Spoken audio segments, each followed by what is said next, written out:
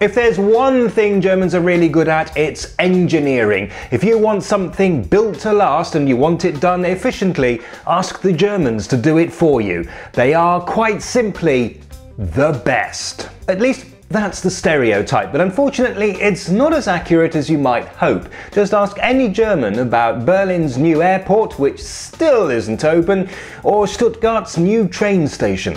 I could also mention Hamburg's Philharmonie or Leipzig's S-Bahn tunnel, but at least those projects have been completed. But right now the thing that Germany is talking about is the A20 autobahn. It's a lovely autobahn, but it does have a particularly annoying flaw. There's a big hole in it, and nobody is completely sure exactly why.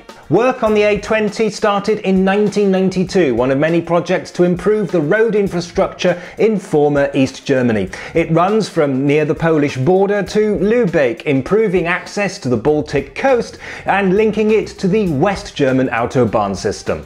Things didn't always go very smoothly. One section was built with a concrete surface of a type that was already outdated and was so noisy that a 100 km/h speed limit had to be imposed. Later that section was asphalted over, but rain washed some bitumen binder onto the road where it caused damage to 300 vehicles. And now, whenever the weather gets particularly hot, the asphalt actually blisters. But in September last year, an even bigger problem came to light. It happened near the town of Triebsees, where the autobahn is basically built on a peat bog. A 100-meter section suddenly sank half a meter. A month later, part of that section sank another 2.5 meters. That basically completely destroyed 40 meters of autobahn, and since then the hole has got bigger. It's now about 95 meters long, and the signs are that it's going to get even bigger. That section has obviously had to be closed, meaning that autobahn traffic has to be directed onto local country roads. Investigations into the causes are still not complete, but that hasn't stopped people squabbling over exactly what happened and how to fix it. Local farmers blame the renaturation of a river, which was done at the same time as the construction of the autobahn. They say it raised the water table and so washed the road away.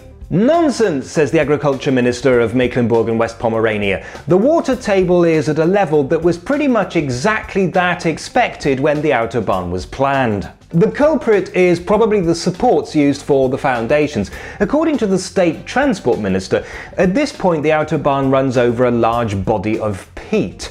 The concrete supports that are supposed to stabilise the peat may have been too weak to withstand the pressure. Whatever the cause, it's expected that the problem will be fixed and that section of autobahn reopened by 2021, which is not especially good news for the residents of at least 2 villages who have to cope with autobahn traffic until then. It's also not very good news for the tourist industry along the Baltic coast, as visitors from places like Hamburg or Lübeck might avoid the area completely for fear of traffic jams. But you can do your bit to support the local economy by taking the train instead of driving.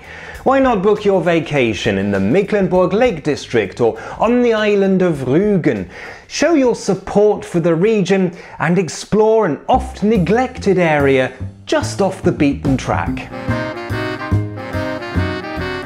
Thanks for watching. If you'd like to send me a postcard, here's the address. And don't forget to visit my website and follow me on Twitter and Facebook.